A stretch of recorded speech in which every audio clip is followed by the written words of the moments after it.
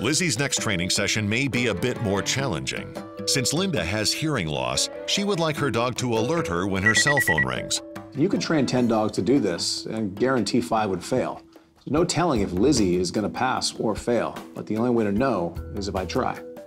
So the first step in the process is to teach her to alert. And the best way to teach a dog to bark on command is with the knock of a door.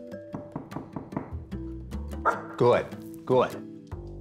I do this over and over. I keep knocking on the door, and every time she's barking a little more intently, a little louder each time. Good, a little more. Good, good, good, good. Good, good, good. Next, Brandon adds the sound of Linda's ringtone. Good, good. Day after day, Brandon repeats the process. I'm knocking lighter and lighter. Time goes on, she's actually barking at the sound of the phone and less at the knock of the door. Good, good, good. Now I just play the ringtone, and she's barking right at me with the ringtone. Good.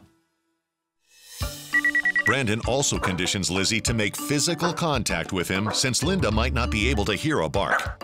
Good, there you go. And the way I teach this is actually very simple. It's through agitation. I play the ringtone and naturally Lizzie comes up and she barks at me, but I don't give her a treat. And we repeat this process over and over until I see she's starting to get agitated. She's like, why am I not getting a treat? And eventually she puts her paws on me. Boom, she gets a treat. Good, nice, perfect. We repeat this process over and over until every time I play the ringtone, she's walking right up to me and putting her paws on me, giving me some sort of nudge, some sort of contact. Good. She now understands the process of alerting her handler to the ringtone. Lizzie's training wraps up just in time as Brandon receives a phone call from the Hansons. Hello. Letting him know they're in town and want to meet at the harbor. All right, great. I'll meet you there in a few hours. All right, see you then. Bye. All right, come on. You got a family waiting for you. Come on.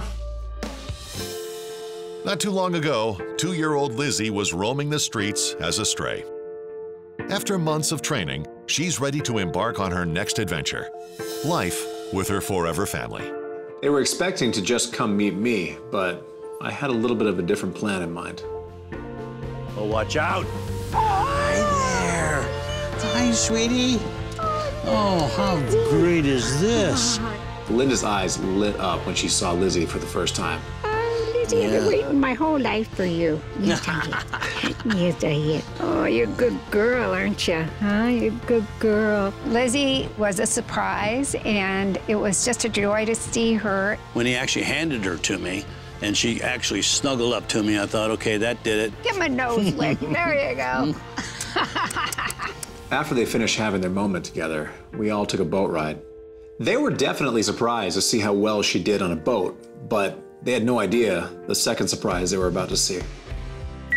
Just like that, Lizzie's ears perked up, and suddenly she starts walking across Linda, trying to get my attention. This is exactly what she's trained to do.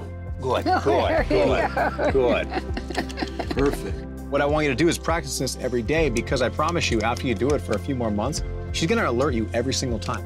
How special that can be to anybody's life when you have that kind of help. And eventually, we found ourselves back at the dock.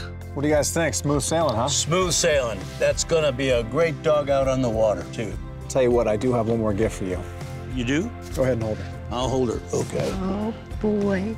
Lizzie has earned her green graduation collar. Oh, pretty Lizzie.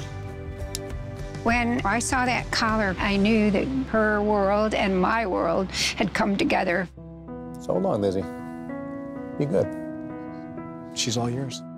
With Lizzie with her new family, it's time for Brandon to say his goodbyes.